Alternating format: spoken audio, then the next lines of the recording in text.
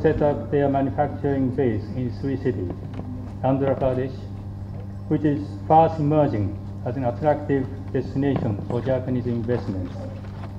It is also epoch-making for Andhra Pradesh that Isuzu will be the first Japanese automotive manufacturer to start operation in this state.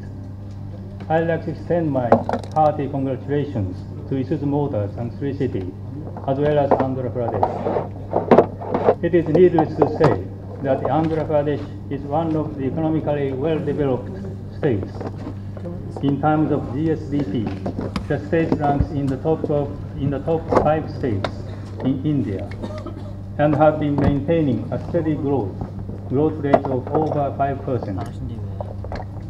This state is one of prospect investment destinations for Japanese companies too. There has been several-fold increase in the number of Japanese companies since 2008. I am very much delighted to witness such a boom in Japanese investment here and hope that this trend will continue to grow. Three City is South India's integrated business city, as it is rightly called, located in the border of Andhra Pradesh and Tamil Nadu. Is considered as one of the ideal places for foreign investment, and in particular Japanese investment.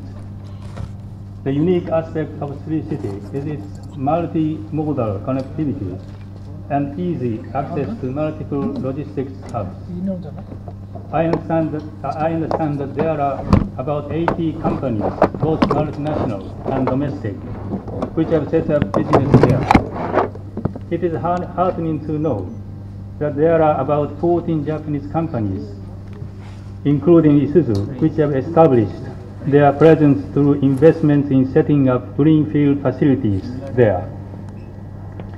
I am sure that with positive success of these companies, Three City will attract more investment from companies from India and abroad. I'm also very happy to mention that Japan-India economic relationship has been making a rapid progress in recent years and received a greater momentum.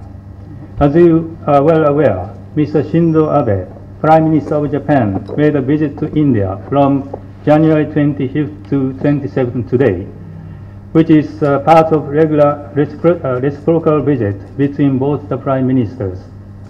During his stay, Prime Minister Abe attended the Republic Day Parade with Dr. Manmohan Singh, Prime Minister of India. I understand that a wide range of issues was discussed during the summit meeting to further advance and strengthen the strategic global partnership between the two countries. One of those topics is Chennai-Bangalore Industrial Corridor, for which the master plan is being prepared by JICA and expected to be completed by the end of this year.